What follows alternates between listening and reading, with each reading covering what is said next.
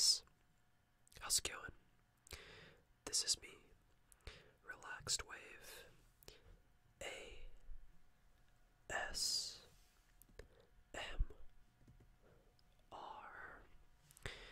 and today I'll be showing you guys a video on me telling you guys a story.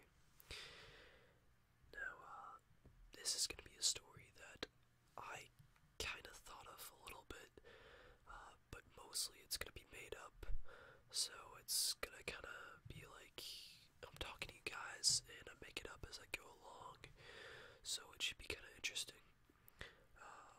Also, I might have some time for a couple of sounds at the end of the video, so stay tuned for that as well. So anyway, I want to start out this video by getting you guys kind of in the right mood to watch this video. Now, wherever you are, whether it be sitting down on a chair, sleeping in bed, sitting in a car, or sitting on the floor, I want you to get in a really relaxed position, find a position that's comfortable for you, and stay in that position. And also make sure that there's no distractions around you, whether that be maybe your parents, your friends, your sisters, your brothers, your cousins, your aunts, your uncles, or any of your animals, or maybe it's your grandparents or something, or maybe it's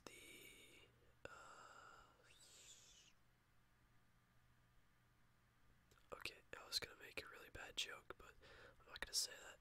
I was gonna talk about like a turkey or something, but it's not Thanksgiving anymore. So yeah, okay, so make sure you're just in a really relaxed position. And I want you to take a deep breath in. Put your tongue on the roof of your mouth and hold. And let it out.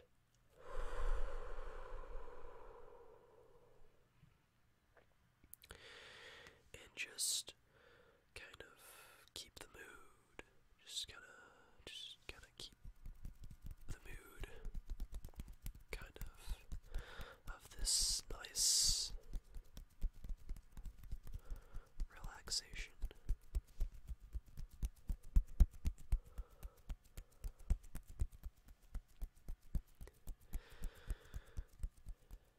Alright. Now you're gonna be in for a quite interesting story that I can tell you. And that is going to start right now. Alright. So,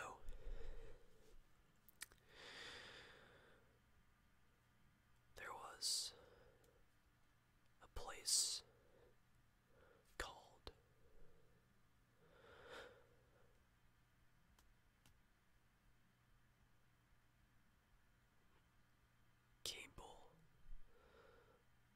Mablewood Farms. And this place, Mablewood Farms, was home to a community of people. And these were all very nice people who went about their days. This was a well-structured society of people in Mablewood Farms. There was all the average jobs you can think of. There were the doctors, the lawyers, the teachers. There were the technicians, the construction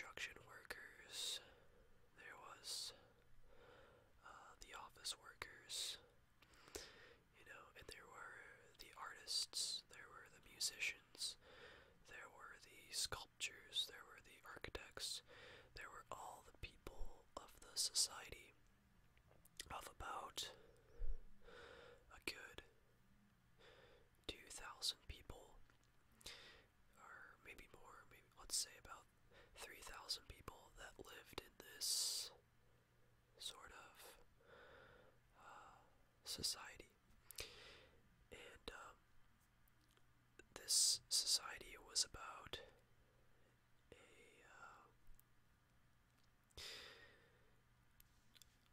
let's say it was about a 20-mile radius all the way around. So houses were pretty spread apart. There were stores, there were, if you can think of a town and everything that's in a town, like hospitals and everything that you would need for a society, it was there. And everybody was assigned something at birth. When people get married, they would be assigned a job, and they would have to do that job, and they would have to go to a school for that job. And basically, what happened is that when the person was 5 years old, they would be sent out of the Mablewood farms, and they would go to the sacred land, and the sacred land would take them until they were 20, and they would finally go back to the society and do their job. And everybody there followed a set of guidelines in the society. There was no crime. There was no out of order in the society. And everybody did their job. And nobody socialized with anybody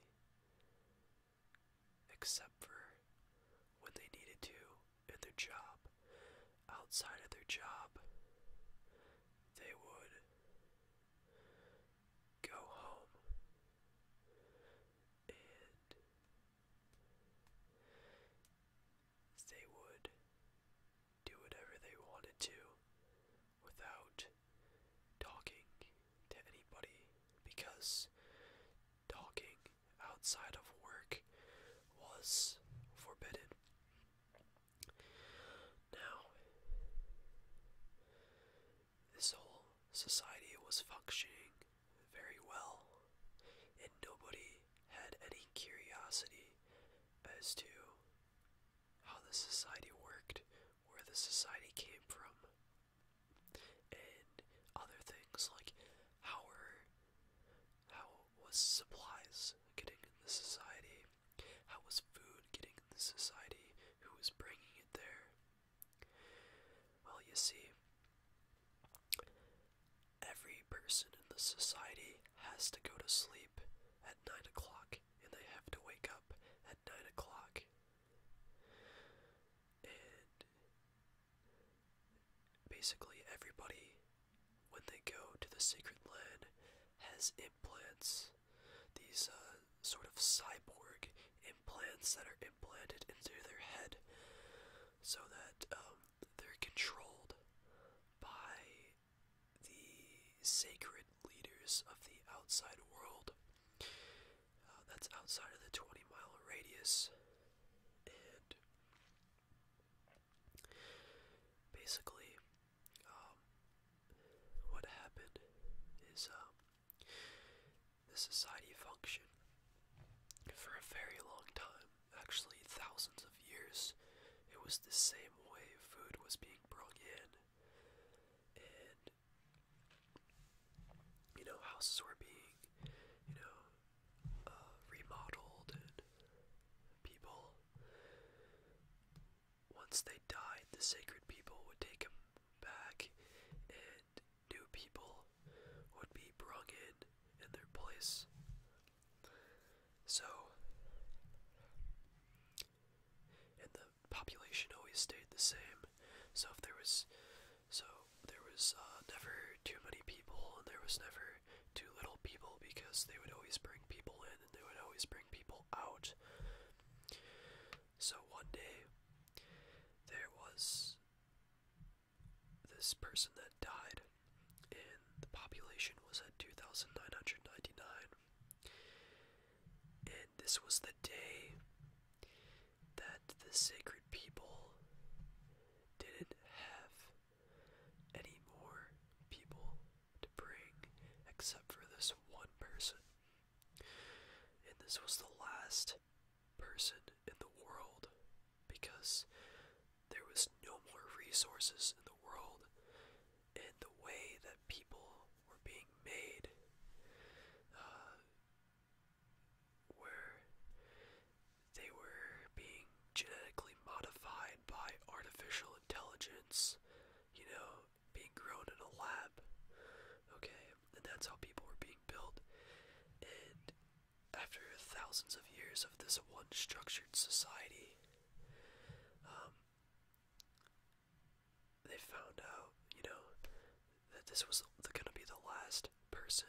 Now this person was different. They couldn't get the implant into their head for some reason. The DNA just wasn't accepting this implant into the head.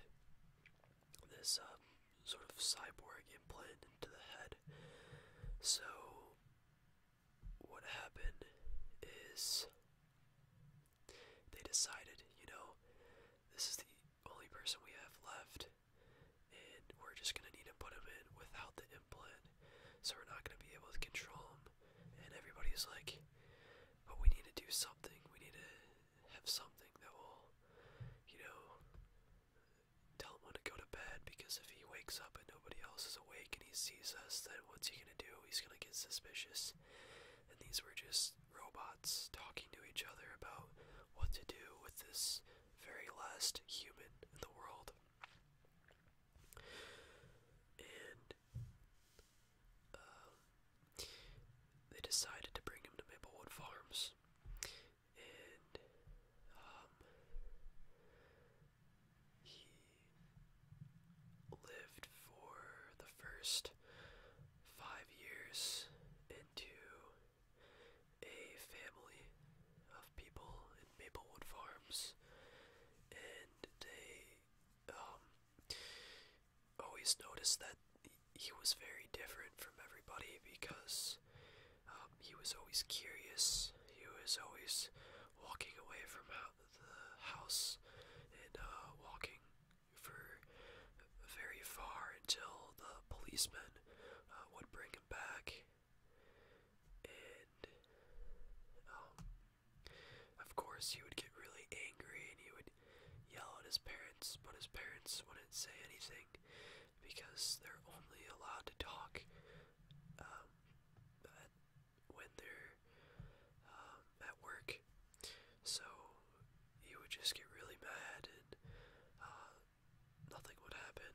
And finally, it was time for him to go back and get a job. Now, unlike everybody who at birth was assigned a job, he was not.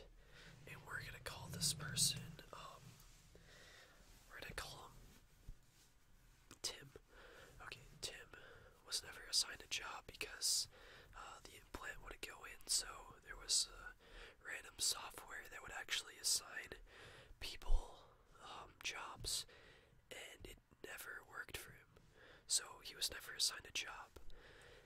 Now, when he was 5 and he was brought back to the sacred lands, they decided that they were going to try and put this thing in his head. And so after trying and trying, they finally, after 15 years, assigned him a job and somehow put the implants in his head. But that required them having to put it in every single month. They would have to put in a new implant, and it would never work because his DNA wouldn't accept it, so they would have to just keep doing it and keep doing it. And so he was always told that if he didn't put in the implants, then he would die. And of course he remembered back to when he was 5, and he said, well, I didn't die then. And they said that, yeah, but that was when you were young, and it doesn't work the same way when you're older. And they tried to, brainwash him into thinking that, well, that's not true. This is, you just have to keep doing this or else you'll die. And so he was given like an infinite amount of, brain implants, and said that, like these cyborg implants, and said that if you didn't do this, then you would die. And, basically, his job was the pilot. The pilot just died. There was only one pilot, and basically he would just fly from places in the 20-mile radius, and that's just what he would do. He would fly and bring goods to places, and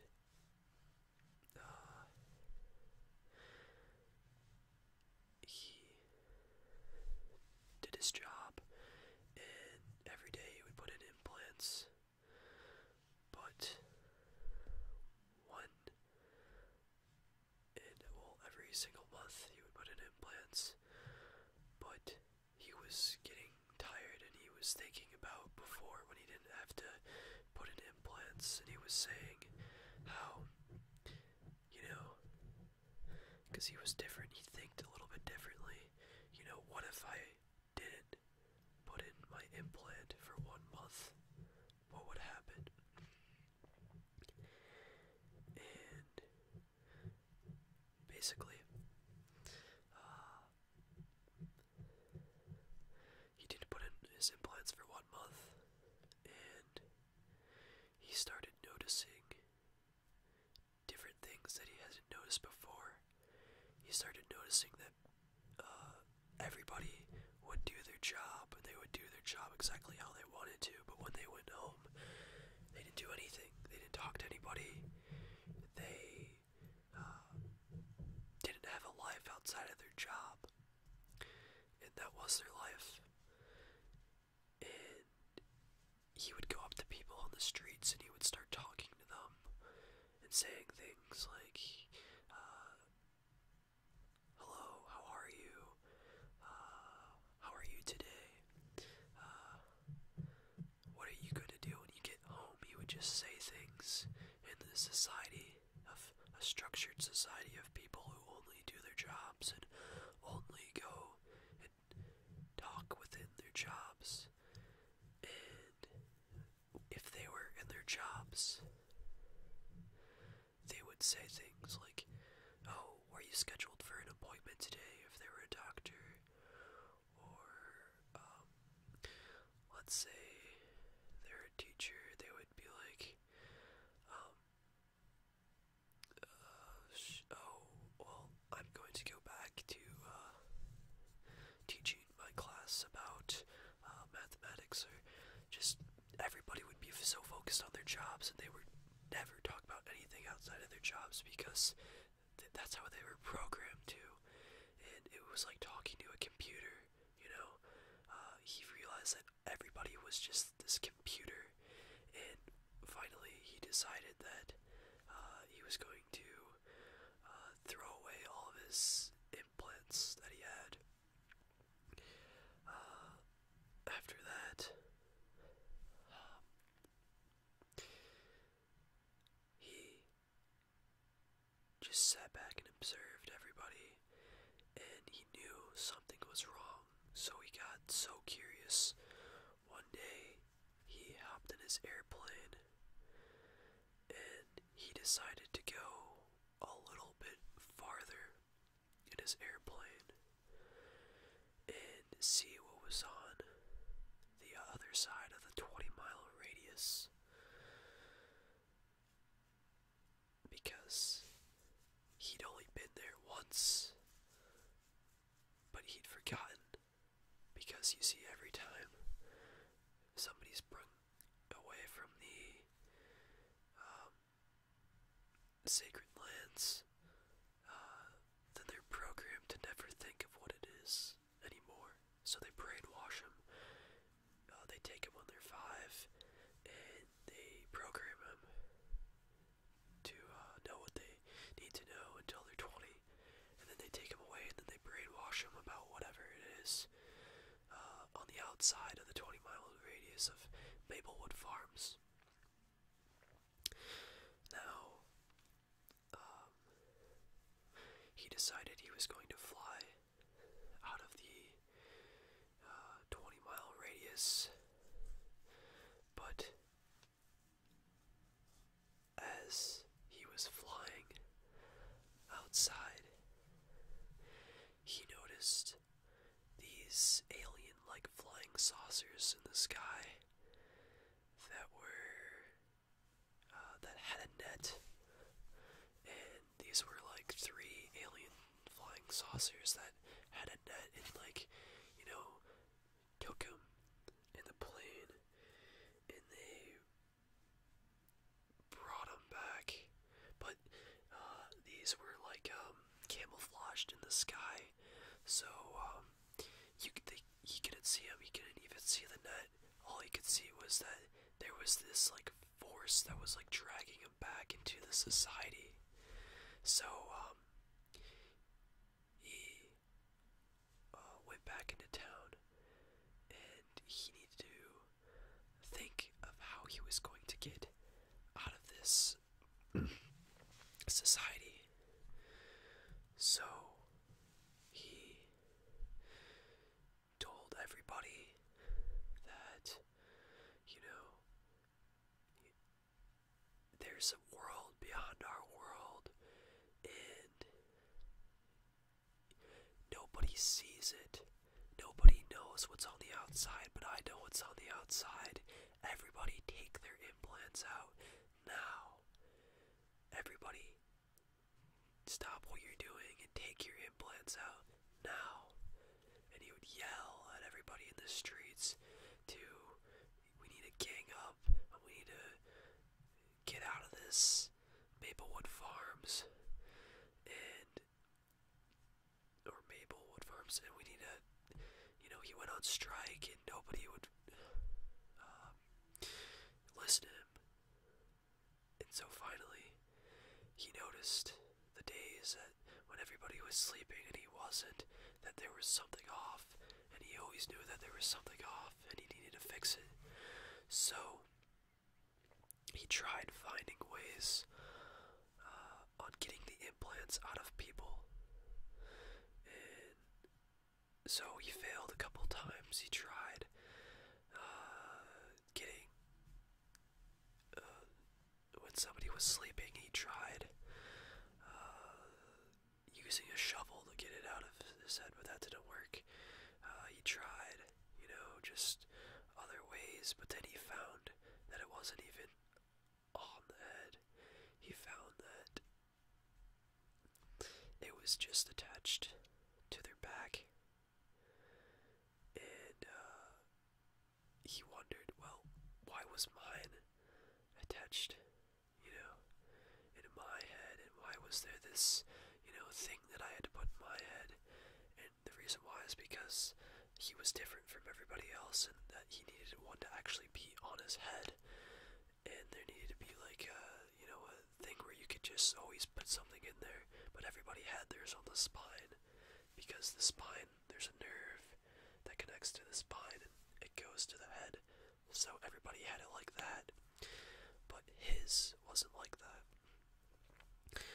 So he found out where everybody else's was,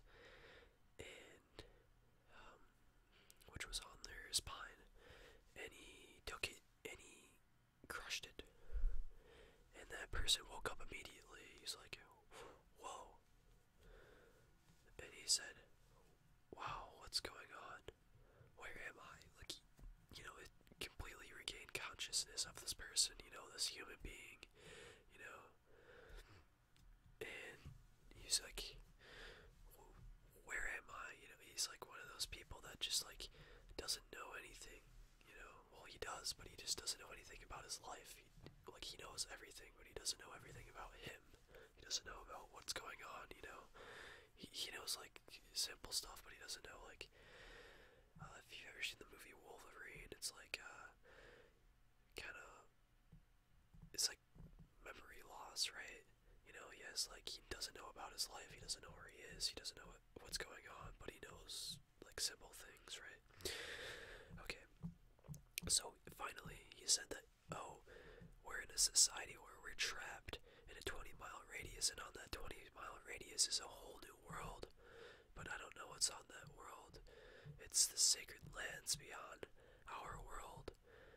And he said we need to get everybody in the society, and we need to, when they're sleeping, we need to take their implants out of their spines, and we need to all gang up against the sacred worlds, and we need to get out of here.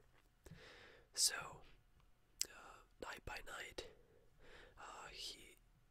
Tim would gather up more of these people, and he would crush the implants, the cyborg implants, off the spines, and one by one, and finally, everybody in this society was wakened, and by the time everybody was wakened,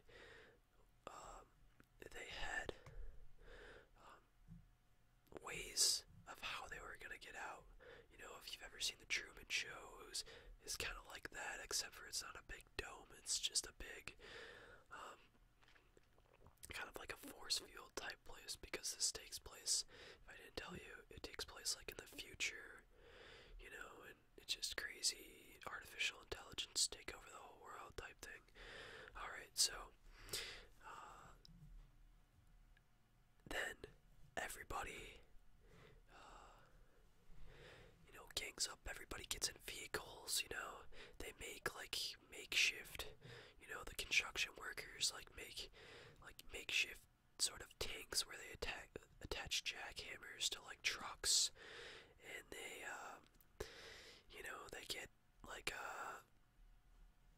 pickaxes and stuff like that, like big hammers and fire axes from firemen's, and, water hoses, and they get, like, just a lot of just weapons of mass destruction so that they can, attack this force field. And so, there was only 5 airplanes, and there was, let's say there was only, like, 20 cars that they were using. So, they all smashed in to the, they all smashed in to the force field, and it just always brought them back, and so they needed to figure out a way how they can, kind of get outside of this force field, without, being brung back. So, people then, thought that maybe there was some way that, they can get, there was a scientist that thought of this way on that you can, get, like, this thing called an EMP, and basically you can, supercharge, the force fields so that it will explode. So then the scientist made this huge EMP, and he attached it to a jackhammer or something, and he put it on the front of that this truck, like let's just say it's like a Ford F-350 type of truck, and he drove it into the wall, and like everybody was like screaming, and people were just like really angry, and they really wanted to know what was on the other side. So finally, like, what this did is this like supercharged the force field, so like it exploded, and everybody, I mean, like everybody died except for Tim and this one girl, okay, that just happened to survive, okay, because, I don't, just for whatever reason, literally everything supercharged and exploded, and Tim got to see the outside world. It was this dystopia of this society that where there was robots everywhere, and in the skies you would see these alien-like spaceships, where there were just these cloud cities of robots that were just making things like just these really complex computer artificial intelligent machines just everywhere. And so he saw that, and then as the EMP traveled, everything exploded, and he saw this work of all these robots just completely explode in this huge world, which was Earth, and everything just exploded. And then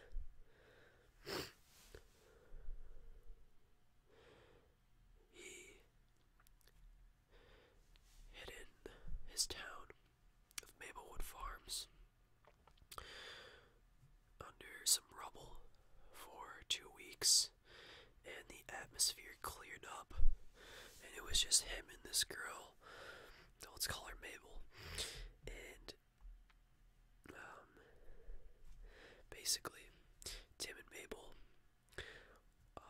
were like Adam and Eve, and they were on this planet, and there was no way on like how they could rewrite, talk about history or talk about anything, because there was nothing to write it down. It was like he looked at the world, and it was like there was trees and there was grasslands everywhere, and there was the ocean, and it was like everything about this past, about all these cyborgs and these robots and these artificial intelligent machines taking over. It's like it was never there, and it was just this whole different world. So Tim and Mabel had to restart the world over again, and it is the world as you see today. Now, obviously that's not a true story. I mean, it could be true. It depends on if you're a conspiracy theorist or if you believe in different ways on how, the world started. How was it that just in this past, 600,000 years, we have, humans? It just, I don't know. You gotta think, this planet is billions years old, like I think it's like 4 point something billion years old, or maybe it's older than that, but yeah, I mean, it could have happened, you never know. Obviously, it probably didn't, but, just, I don't know, I thought that was a pretty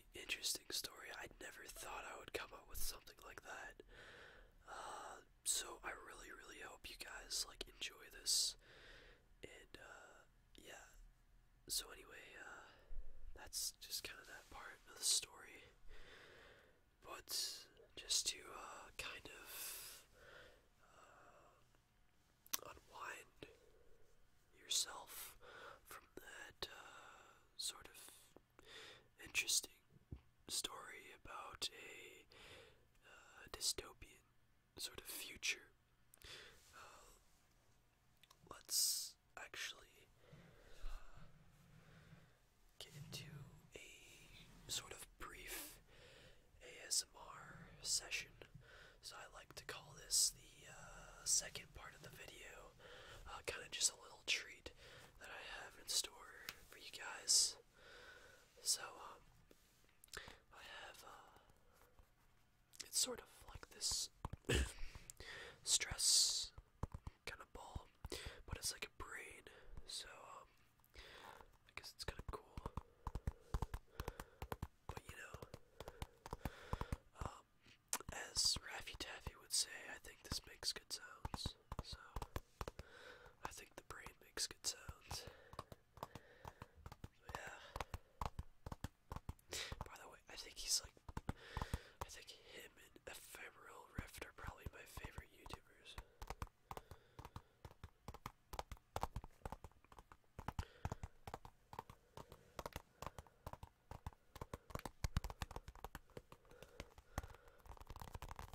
It's kind of just a wide variety of tapping on your brain. I'll just say that.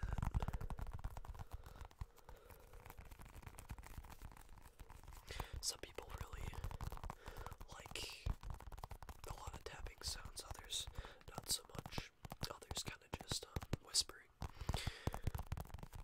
Depends on what trigger kind of suits you, you know.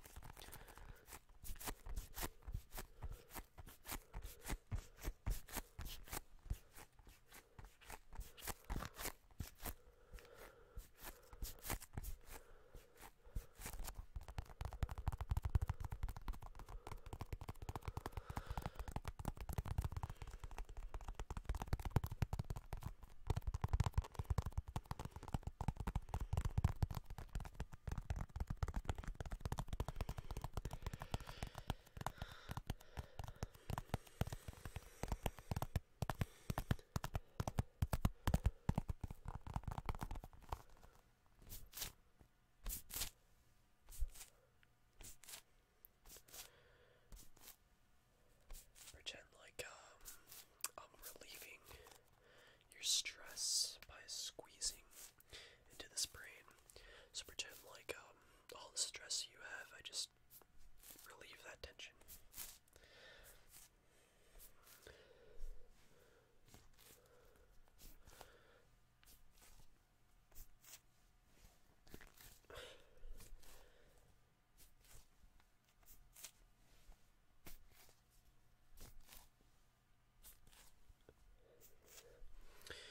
I hope you guys are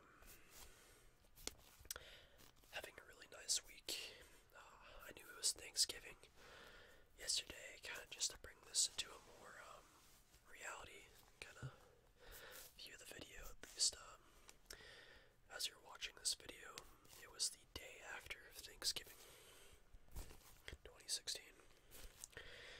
And I had a really good Thanksgiving. I hope you guys did too. Even for those that don't celebrate Thanksgiving, I hope that you had a nice day off at least. If you did have a day off. If you didn't, well, there's always Christmas, I guess. Even if you don't celebrate it. But I think, you know, the holidays are just a really nice time to kind of, you know, get to talking with the family and, you know, listen to some stories. And maybe not so much like the ones I tell, but definitely not so much like the ones I tell, but maybe some, funny stories or maybe some sad stories, maybe some, funny, why is it funny? Maybe some, adventure stories. Those are always some cool stories. Or maybe you guys, don't socialize much. Maybe it's kind of just, small talk, and, that's okay too, because, it is just the, presence of family sometimes that can really, be, great. So I hope you guys had a good holiday.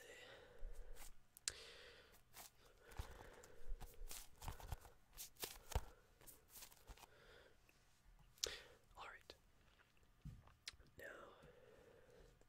Now, this is gonna be like the last item that I have. I don't know if you guys, like leather belt sounds, but, I've seen a lot of videos of people that, do it, and, I think it's, pretty good for the most part. It's a pretty good sound, so we're gonna make some, leather belts sounds.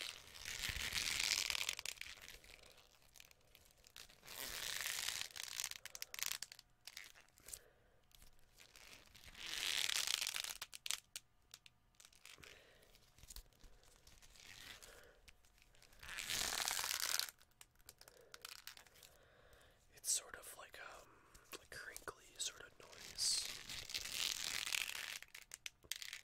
I think it's just the sound of the leather just kind of compressing together, twisting.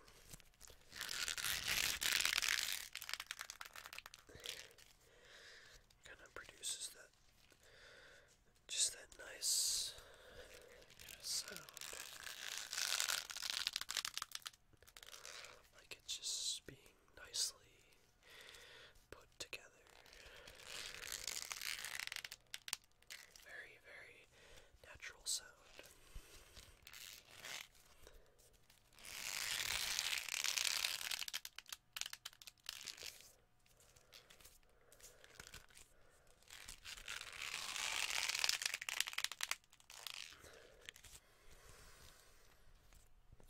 Alright, we're gonna do the last time. Alright. So that was my, sort of video with, some surprises at the end. So, I just happen to have a lot of free time, and, I think I really like how this,